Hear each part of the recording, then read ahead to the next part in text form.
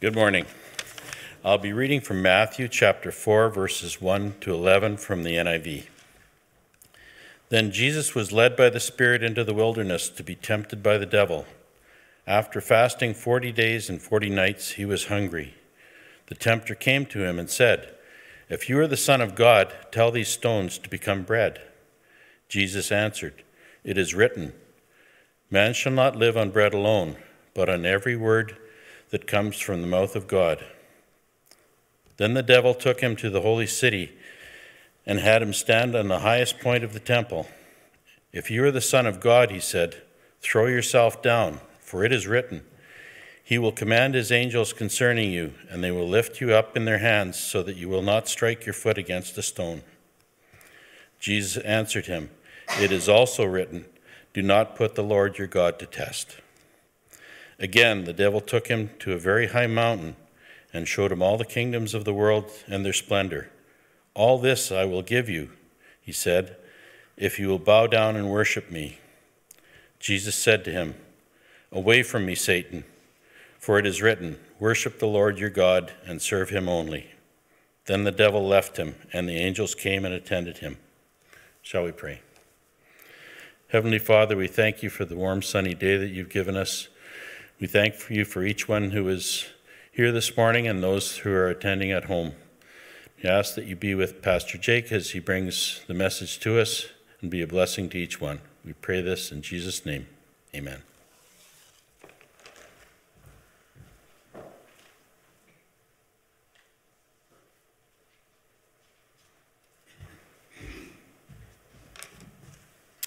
I always say it and I say it again. It's good to be with you folk. Let's open our Bibles to Matthew, or I hope you kept them open to Matthew chapter 4. And did you all get an outline? If you didn't get an outline, would you raise your hands? I think there are lots back there. Anybody need one? All right, they're doing okay. You know, life has an interesting mix, doesn't it? There are our births, and then there are birthdays, and there are marriages, and there are deaths. I say that to say that just a few months ago, another little baby boy was added to my clan, a great-grandson, and they named him Darian Jacob, and that put a little tear in my eye that they would name him after me. And now I have 6 great-grands. On May the 1st, just the start of this month, my sister Eve went to glory. She was 79, had a battle with lung cancer, and then was hit with a bad stroke. Cancer got her body, but praise God, it never got her spirit. And she's safe at home with the Lord. Yesterday was Diane's granddaughter Ashanti's wedding out in Winkler, so our day was spent in Winkler yesterday and got home kind of late, so I'm sorry my wife isn't here this morning. And I told the young couple and others who were listening in that apparently Eve asked Adam one day, "Adam, do you love me?" And Adam said, "Who else?"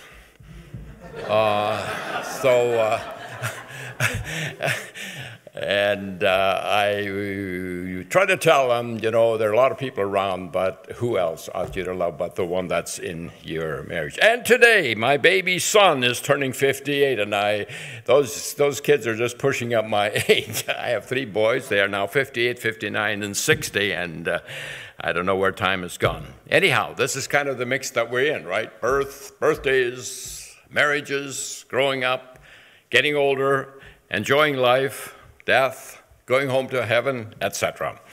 Well, let's go to our topic for this morning on the victor teaching us to be victorious. I refer to the New American Standard Bible. And I would like to start off by saying that I think all of us, God's people, need a 2-tiered faith, a 2-level faith. We need to have a faith in which we have a resting faith where we enjoy our relationship with the Lord. We have peace in our hearts. We have full confidence in the Lord. We are justified by faith. We have wonderful assurance. And there's therefore now no condemnation to those who are in Christ Jesus. This is the resting faith that we should all be able to enjoy. But at the same time, we ought also always to have a fighting faith in the spiritual war that we're in every day, trusting God for victory. Today, we're not giving you a nice 3-point message. Today, we're trying to answer a bunch of questions, okay? Number one, is it sin to be tempted? And of course, we would all say no. Jesus was tempted in all points like as we are, yet without sin. Hebrews chapter 4, verse 15. Temptation is a common occurrence to all of us. I'm never tempted to go and get drunk on Saturday night. I'm never tempted to go and join a few fellows and go and steal a car. I have other areas that I need to guard against, and the enemy has sought to tempt me in the area of bitterness, discouragement to the point where I almost quit the ministry at one point, morally, things like being impatient or critical in my thought life and so on. And I'm reminded of the words of Billy Graham, who one day said, "You cannot keep the birds from flying over your head, but you can prevent them from building a nest in your hair." And that's the case with your thought life, okay? And that's where you activate your will. You know, some temptations are so inviting, and the enemy knows how to set the traps. And sometimes Christians know that this is wrong, but it's like the picture I saw one time of a mouse sitting at a trap that was loaded and had a piece of cheese in it. And this mouse is strongly contemplating on how to get that cheese, and he puts a helmet on his head. He knows this is a dangerous thing, but he still wants that piece of cheese. And you know, that is how the enemy sometimes tempts us. We should never sit contemplating whether this is okay or not if we know it is wrong. Joseph in the Old Testament didn't weigh matters out. When he was tempted, he ran. He ran away from the sin. So the sin is in the yielding, giving in to temptation, as Horatio Palmer wrote many years ago.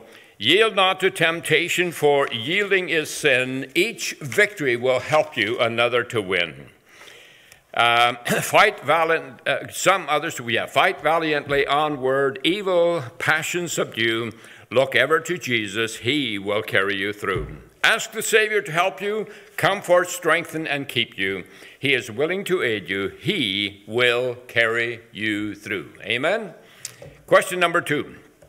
Why was Jesus tempted? And I'll let William MacDonald in his commentary, Believer's Bible Commentary, answer this one. The answer is that this temptation was necessary to demonstrate his moral fitness to do the work for which he had come into the world. The purpose of the temptation was not to see if he would sin, but to prove that even under tremendous pressure, he would not do nothing but obey the word of God. So it was to prove his character, to prove who he was. Number 3, did the devil know that Jesus was the Son of God? Yes, no, maybe. What do you think? I would say, well, let's say the enemy said to him 3 times, if you are. You know what? He knew, the devil knew who he was dealing with. This passage, at least in my version, starts off with the word then. This connects us with what has gone on before. And what happened before? The baptism of Jesus had just taken place. And God the Father had said, "This is who? My beloved Son, in whom I am well pleased." And you can be quite assured that the devil attended the baptismal service. The devil attends a lot of services. And he does a lot of distracting and tempting. And if not he himself, at least his cohorts. And we can be sure that he knew and heard this statement, "This is my beloved Son." So the word here carries the meaning since. Kenneth Wiest, a Greek teacher, points out, in view of the fact that you are the Son of God, do this, do this, do this. Satan knew who Jesus was. He knew who he was dealing with. And Satan was seeking to derail Christ from God's plan. Number 4, why was the first temptation about food? Let's ask another question or two. Where does the tire of the car blow out? Where does the balloon bust? Where does the rope break? You say at the weakest point, right? At its weakest point. And there are, and where are you? Where am I most frequently tempted? In the areas where we are vulnerable, the areas of our weakness. And what might have been Christ's weakness, or at least this is what the enemy thought, was the need for food. He must have been extremely hungry. So that simply tells, I think, all of us that the area that we need to guard most is where we already know we have a weakness. The man who years ago would come with his horse and come to town with his horse and buggy and tie up his horse at the hitching post in front of the tavern, got saved. And from here on, when he comes to town, it's best for him to park his horse 2 blocks away, right? Instead of being tempted at this place again.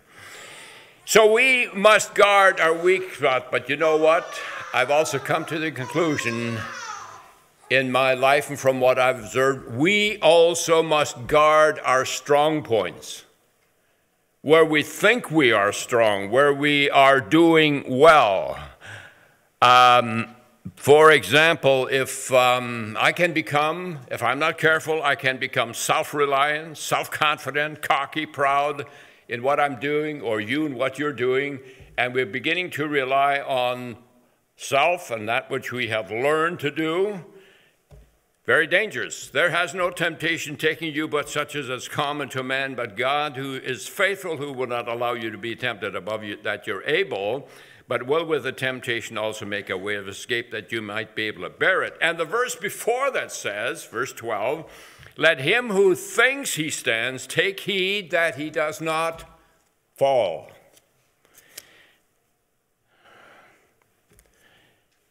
I'm reminded, maybe this fits, maybe it doesn't, but anyhow, David Hawking, whom you can hear on the radio daily in the mornings, and CKJS shared one time in a message on the radio.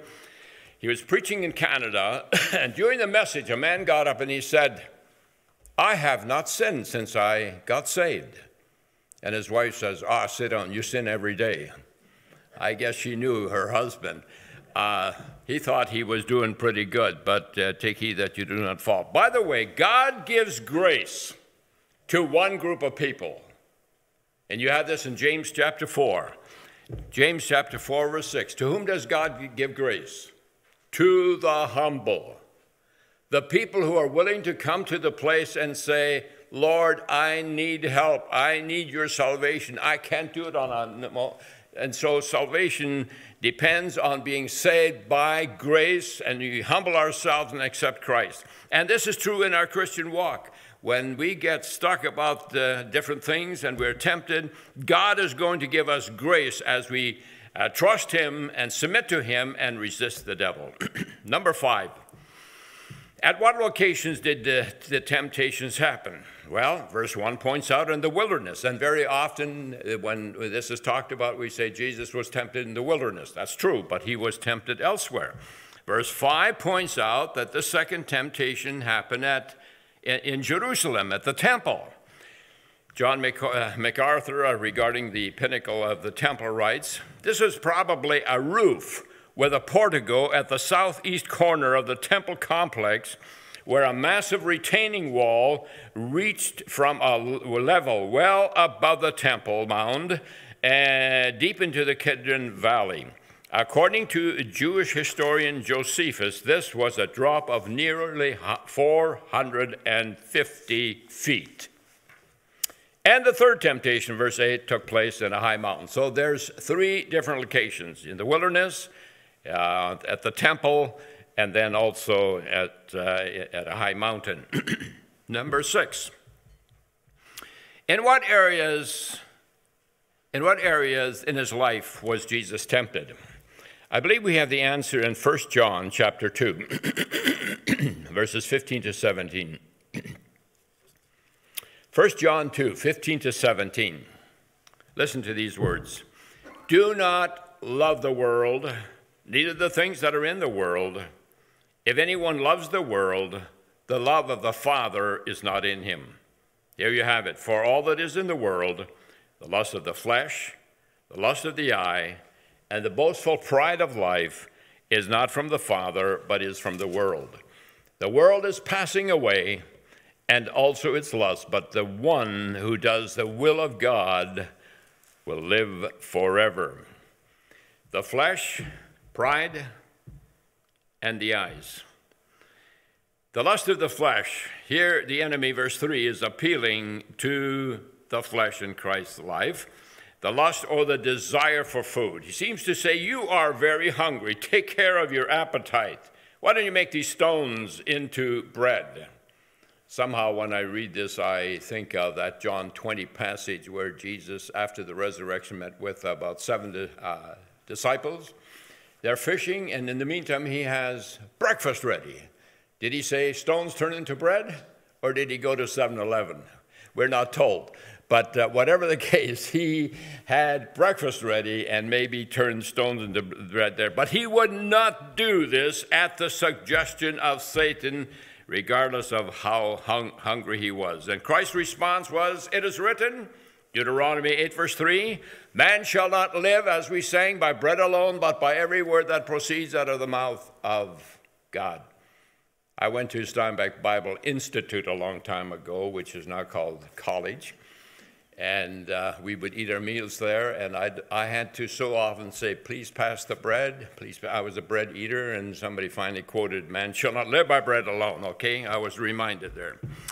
Number 2, there's the matter of pride, the pride of life. In verses 5 and 6, the enemy challenges Christ to throw himself down as a spectacular display of his sonship. Since you are the Son of God, why not achieve glory without suffering and bypassing the cross? In fact, the devil even quotes from Psalm 91 that God will preserve you. Now, he's not doing this quoting for Jesus' benefit, but he's testing Jesus by employing the scriptures. If he had gone along with the enemy's suggestion, this could have produced pride. Any human being who would want to do a great display in front of people would have pride well up in his heart, I'm sure. But the response of Jesus again is, it is written, you shall not tempt the Lord your God, Deuteronomy 6:16. And then the third temptation has to do with the eye gate. And it's the eye gate in each one of us that causes an awful lot of problems. Did you hear what I said? The eye gate causes a lot of problems. Now here the appeal was to the eyes, and the devil said, I will give you, just look at this, look at all of these kingdoms of the world. I'll give all of this to you if you will fall down and worship me. Let me just pick up this thing about the eyes being a difficulty. The enemy so often takes people down 4 steps, as he did with Eve. Eve saw, right? She saw the fruit, and then she lusted for the fruit or desired the fruit, and then thirdly, she took the fruit. And because they now had sinned, they hid. There you have the 4 steps. Saw, desired, took, and hid. This is what happened to Achan. God had made it very clear that when they took the city of Jericho, not to take any of the goods, any of the stuff. But Achan saw a garment that was imported from Babylon. He saw some shekels, 2,000, I think it is, shekels of silver. He saw a wedge of gold. He not only saw it, but he desired it. He lusted it for it. He took it against God's wishes, and then what did he do? He took it home, and he hid it under the floor of his tent. You can follow this through with Ahab regarding a vineyard that he wanted, Naboth's vineyard in 1 Kings 21. You can follow through on this with Gehazi, 2 Kings 5. And of course, David's unfortunate story in 2 Samuel 11. He saw Bathsheba, he lusted after her, he took her, and then he hid the sin for 12 months. And here the enemy comes and tries to take Jesus down the same road. see all of the kingdoms, and that's where Jesus stopped him. He did not follow through on those temptations. So let's keep those in mind. Anyhow, it's been the desire of the enemy, the devil, to be worshipped right from Isaiah 14, being very much the beginning of time. He wanted to be like God and so on. Now, there's a real sense in which today Satan is the ruler of this world, the god of this world, and the whole world lies in the power of the evil one. And I have scriptures for all of these. I won't take time to go there now. He is presently the ruler of this world, the god of this world, and the whole world lies in the power of the evil one. But wait, friends, I'm glad to tell you that in the second advent, according to Revelation 11:15, the Bible says this, "And the seventh angel sounded, and there were great voices in heaven saying, the kingdoms of this world are become the kingdoms of our Lord and of his Christ. And he shall reign for how long? Tell me. Forever and ever." And I say, hallelujah. This is a great prospect, right? I don't have this in my notes, but I have this funny illustration in my head of a log floating down a river. And on the log, there are about 20 ants. And every ant thinks, I'm in control of this boat, I'm in control of this log. And here you have the Herods, and you have the Nebuchadnezzars, and here you have the Hitlers, and you have the present rulers, and they think they're so much in charge. But I tell you, one day they will all be debased, and somebody else will be in charge. Amen? In fact, he is in control even today, so let us not lose hope. Here the response of Jesus is to the enemy regarding this temptation: "Go, Satan, for it is written, you shall worship the Lord your God and serve him only." Deuteronomy 6, verses 13 and 14. Number 8, how did Jesus defeat the tempter? Ephesians 6:17 is the answer. He used the sword of the Spirit. It is written, right? 3 times from the book of Deuteronomy he quoted, "It is written." And even though the devil in the Garden of Eden tempted Eve and said, did God really say that? The Bible says, "Forever, O Lord, your word is settled," and we can stand on that word. And I want to tell us today that this is not primarily a power encounter. I know that John Wimber and others, they really wanted to emphasize this power encounter, and you do some real noisy fighting and so on. Do you know what this is all about? This is a truth encounter. The enemy is the enemy is a liar. He is deceptive, and he cannot stand up to the truth. The power is in the truth. Got it? You believe that? Warren Wiersbe has shared this, and I like it. He says, God has given to us 3 editions of truth. Jesus said, "I am the way, the truth, and the life. No one comes to the Father but by me." The Holy Spirit is a spirit of truth. You have these verses all in the Gospel of John. And then the Word, thy word, John 17:17, is truth. Sanctify them through thy truth, O Lord. And so if we stick close to Jesus, the Holy Spirit, and the Word, we are on safe ground. Now I just want to quickly point out something about the Logos and the Rhemas. Now, I only have the New Testament, but the Bible from Genesis to Revelation is the Logos. All of the scriptures, the Torah, that is the writings of Moses, the Old Testament history, the Psalms, the prophets, the Gospel, the book of Acts, the epistles, the Revelation, these make up the Logos, whereas the Rhemas are specific scriptures for specific situations that can be used in precision, which Jesus did. W.E. Vine, in his expository dictionary of New Testament words, explains the distinction between the Rhema of the word and the Logos of the word. The significance of the Rhema as distinct from the Logos is exemplified in the injunction to take the sword of the Spirit, which is the word of God, Ephesians 6:17, And here the reference is not to the whole Bible as such, but to the individual scriptures which the Spirit brings to our remembrance for us in time of need, a prerequisite being the regular storing in the mind with the scriptures. Very important to lay away the word of God in our hearts. Thy word have I hid in my heart that I might not sin against thee. Psalm 119:11. I like to use the illustration here of David.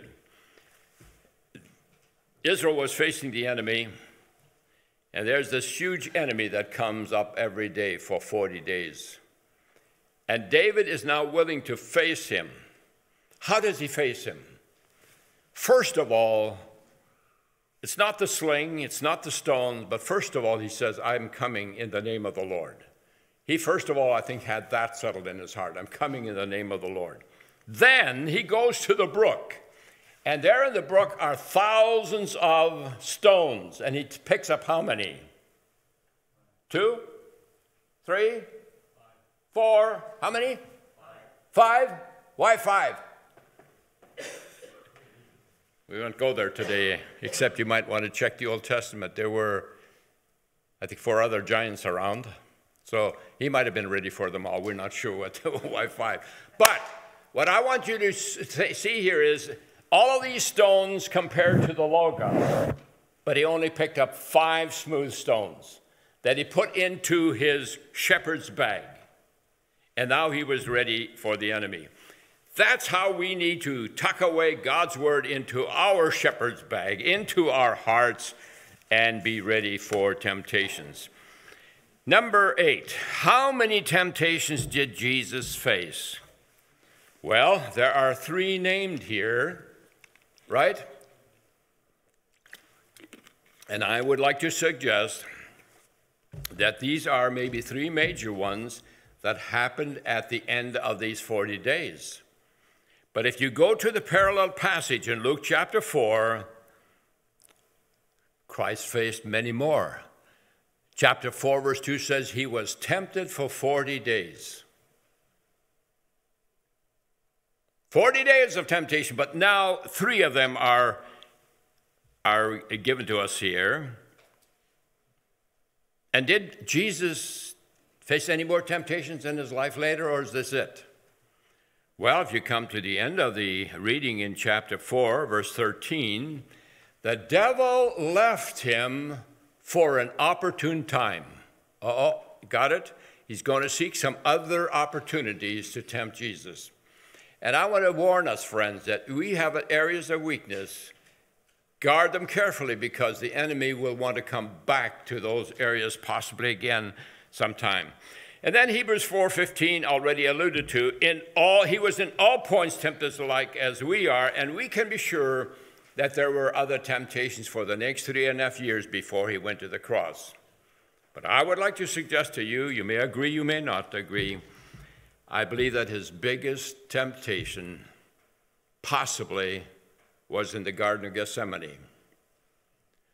Matthew chapter 6, starting at verse 26-36, I won't take time to read it, but here the enemy is seeking to have him bypass the cross, and Jesus says the flesh is weak. He told his disciples, the spirit is willing.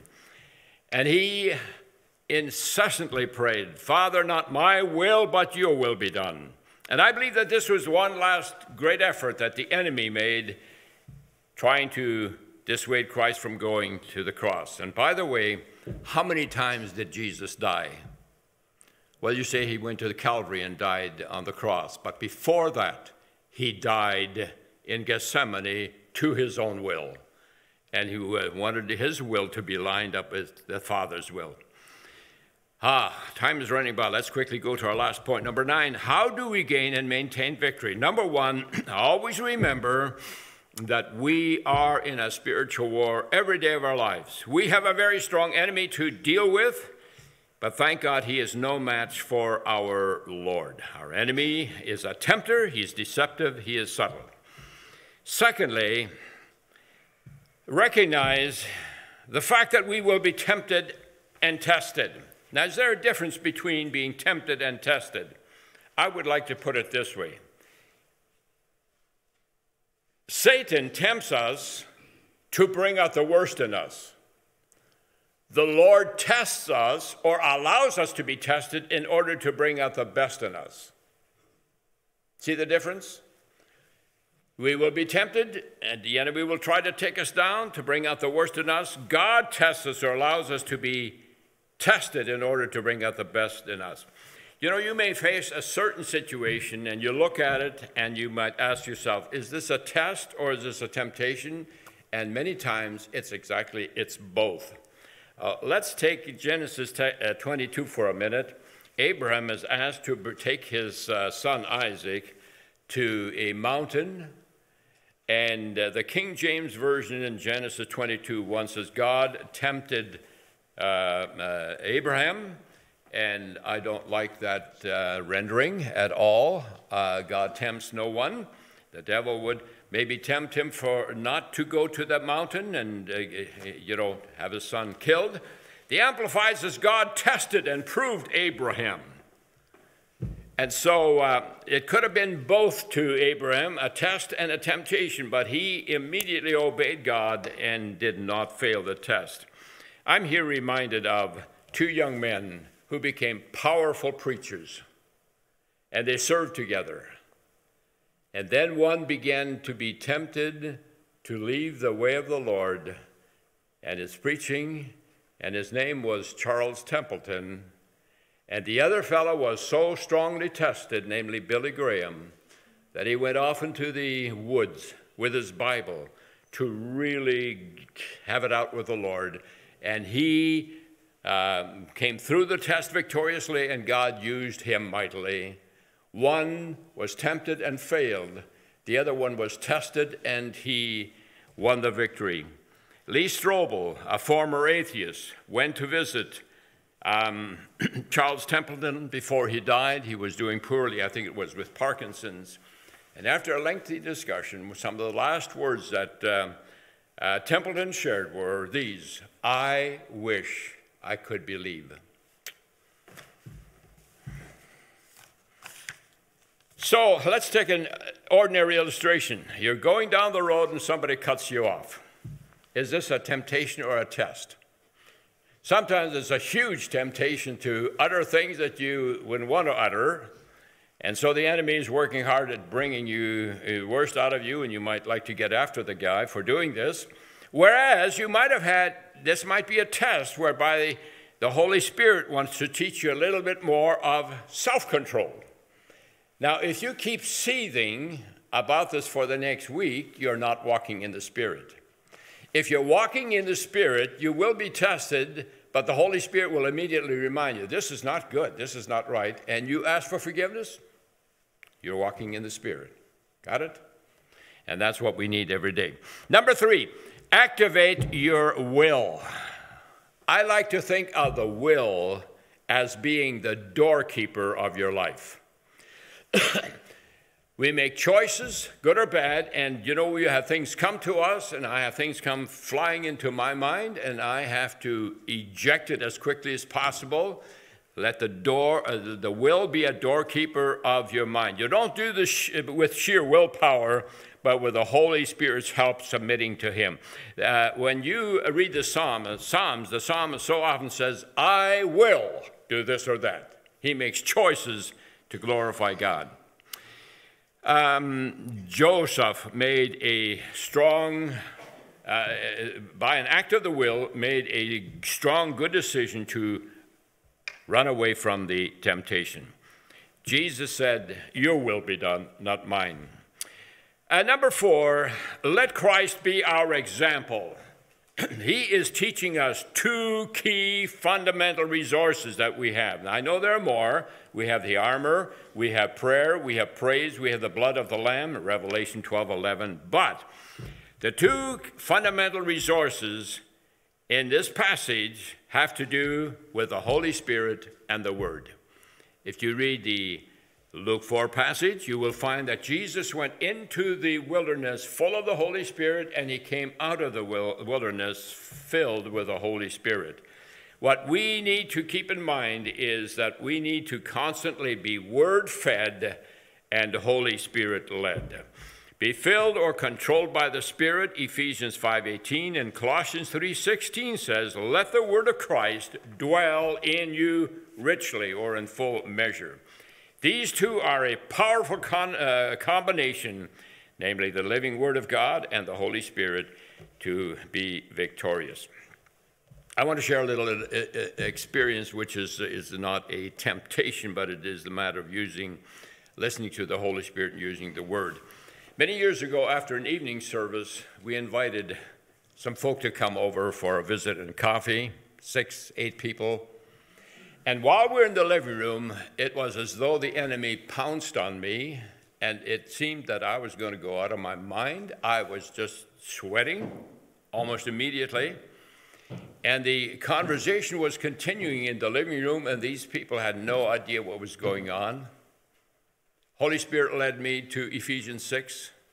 I, right in the midst there, claimed the belt of truth, the breastplate of righteousness, the sandals of peace, the shield of faith, the helmet of salvation, the sword of the Spirit. And I could just feel this thing leave in a few moments' time, and it was gone. And nobody there knew this battle that had been going on there for a few minutes. I found the Word of God so effective with the help of the Holy Spirit. Number 5, our last point, private victories make possible the public victories. And I like to use the illustration here of 1 Samuel 17, where David comes and he's willing to face the giant. But they tell him, hey, you're too young, this is not for you. But he brings out the point that he has in private killed a lion and he killed a bear in order to protect his flock, and now he was willing to face a giant publicly. And I want to use that as an illustration that those things that we face privately in our lives, the bear, what's the other animal now? The lion, we need to take care of them continuously with the help of God in order that we hopefully can also take care of public skirmishes that happen in our lives where other people might see it. So, as we grow and mature in spiritual stature, I think we will not become sinless, but we trust God that we will sin less and less, right? Amen. Resting faith, enjoy your walk with God, but have a fighting faith to be more than conquerors with God. Let's pray. Heavenly Father, as we conclude, we want to give you thanks that we can depend upon you. Help us to live each day dependent upon your Spirit and immersed in your word. Give us your strength to guard the areas that need special guarding in our lives. Give us strength to be overcomers. Lord, we long to have a closer relationship with you, such a closer relationship that we will immediately respond to your righteousness, to your resources when we face temptations. Help us, Lord, through the Holy Spirit's power, and by obedience to your word, to guard our lives, our minds, our choices, and our emotions. Thank you, Lord, for this body of believers. Protect them, put your hedge of protection around them individually and around a group, Father. And may this be a good week in your presence in the days ahead. In Jesus' name, amen.